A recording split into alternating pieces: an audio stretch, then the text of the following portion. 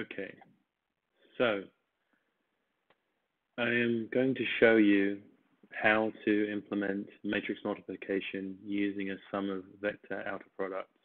And that what I'm talking about will become clearer as we proceed. So at the left here is one matrix, and above and to the right is the second matrix. So this is the way I like to draw matrices when I'm doing matrix multiplication. So there's one input matrix here, a second input matrix here, and an output matrix. These other boxes here will come to later. But first of all, we're just going to do an ordinary matrix multiplication of these two matrices. So it's kind of standard practice to label the number of rows in one of the matrices as m, and the number of columns in the other matrix as n, and the number of shared elements in this inner dimension as k.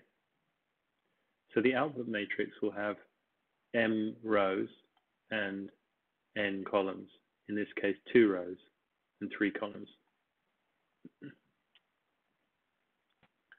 Now, the way that matrix multiplication is done is that we take one row of the input, which is a vector of size k, and we do a dot product with the corresponding column of the other matrix, which is another vector of size k.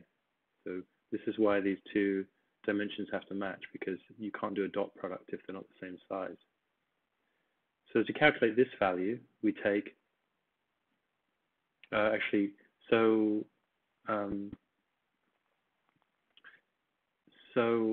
this row and this column produce this cell, this element.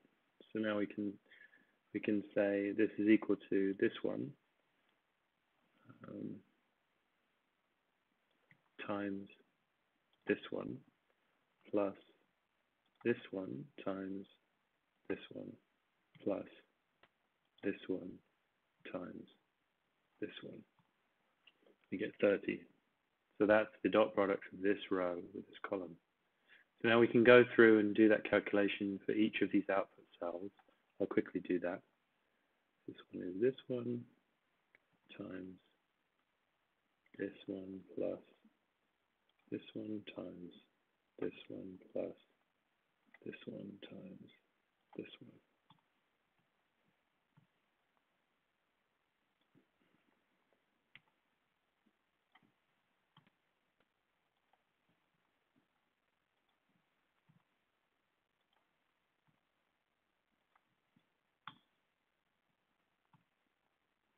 And now we're on the second row of the output matrix, and so we're on the second row of this input matrix. Now it's good to just go through and do this because you can see the process of the operation. You can see in detail what needs to be done to do this calculation. You can see the iteration that happens. It might seem kind of laborious to go through this, but by doing this, you actually get a sense, get a feeling for what's happening. And by doing that, you actually can think about ways of optimizing this or ways of implementing this efficiently.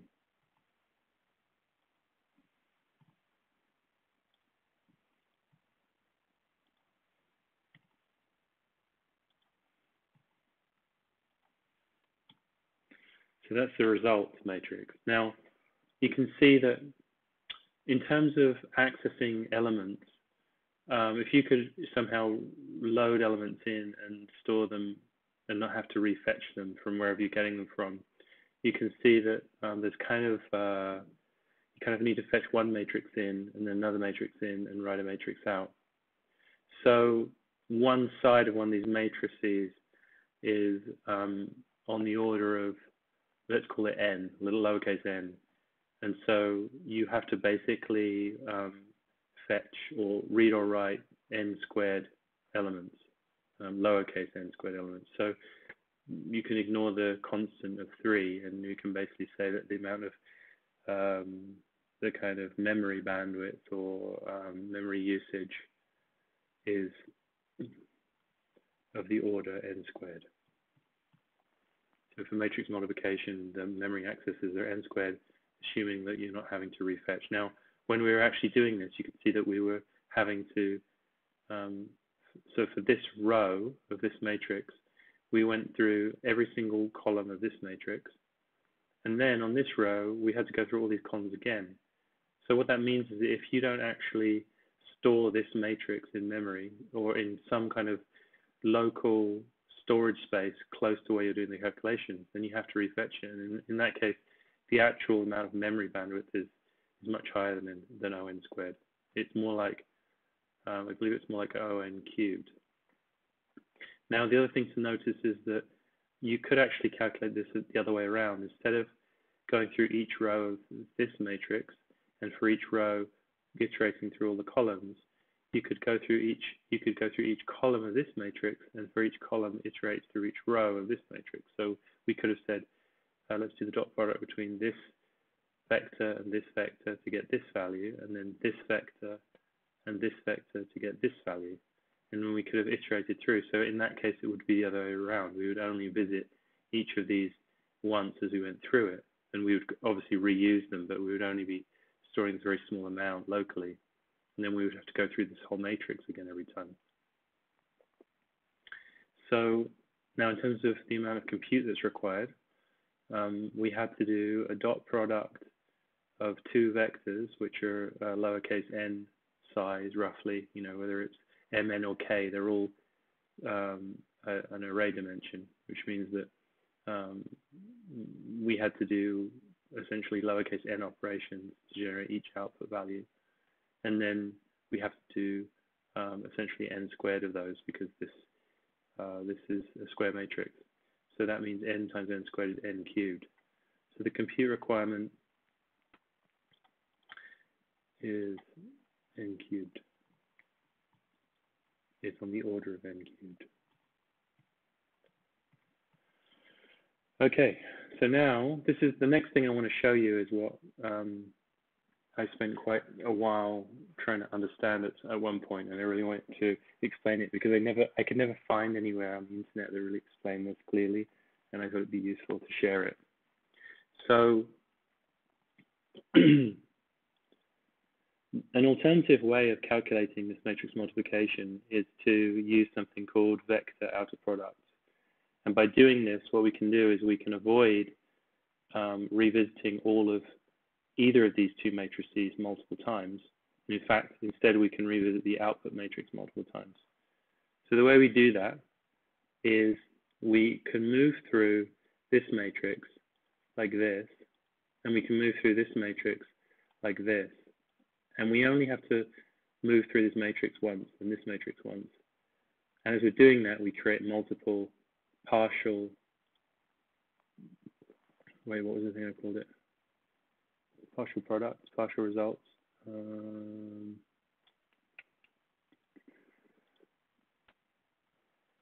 Multiple outer products. Okay. So there's three outer products because there are three these inner dimension. This inner dimension is size 3. So the way we do the outer product, so the first thing we do is take one column of this matrix. I'm going to highlight it to make it clear what's happening, and one row of this matrix. And so these two rows will generate these two rows, and these three columns will generate these three columns. So this outer product matrix here, ideally it would be actually placed here as I was showing you. This is the location where the output of calculation of matrix multiplication belongs. It's just that I couldn't put it there because we already have the normal matrix multiplication result. So I'm going to calculate it over here. So what we can do is we can do an outer vector outer product between these two vectors, and it produces an output of size m by n. And this is how it's done. So we take this value and multiply it by this value, and this gives you the entry here. Oh,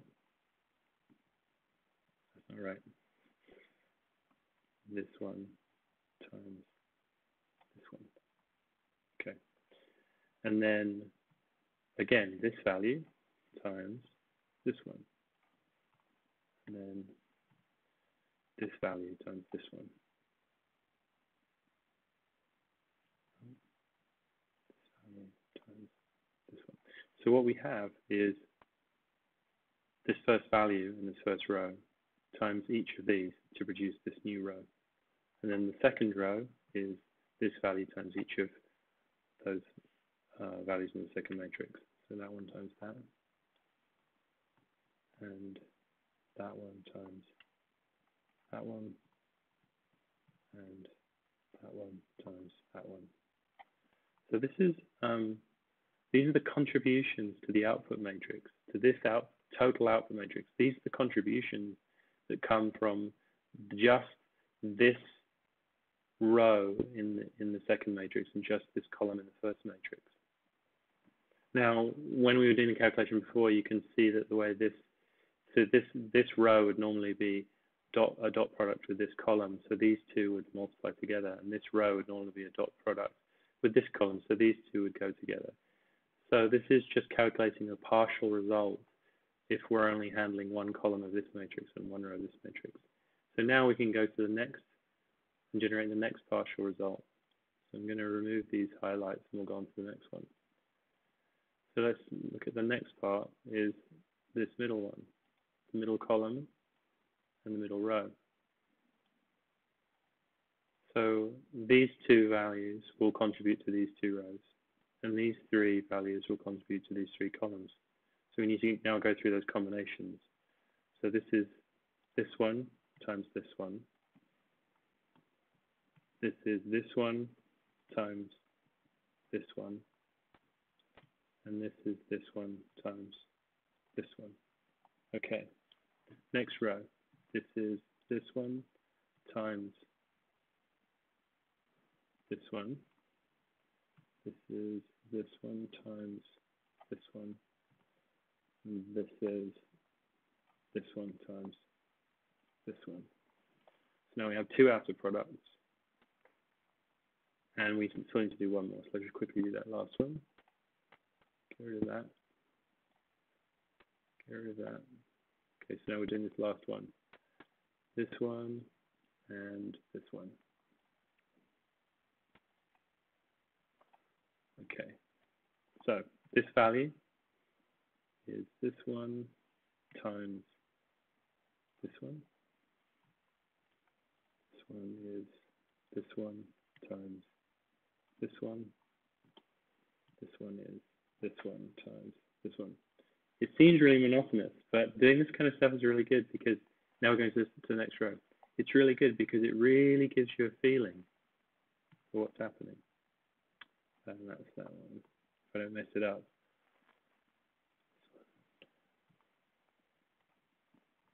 And then the last one, this one times this one.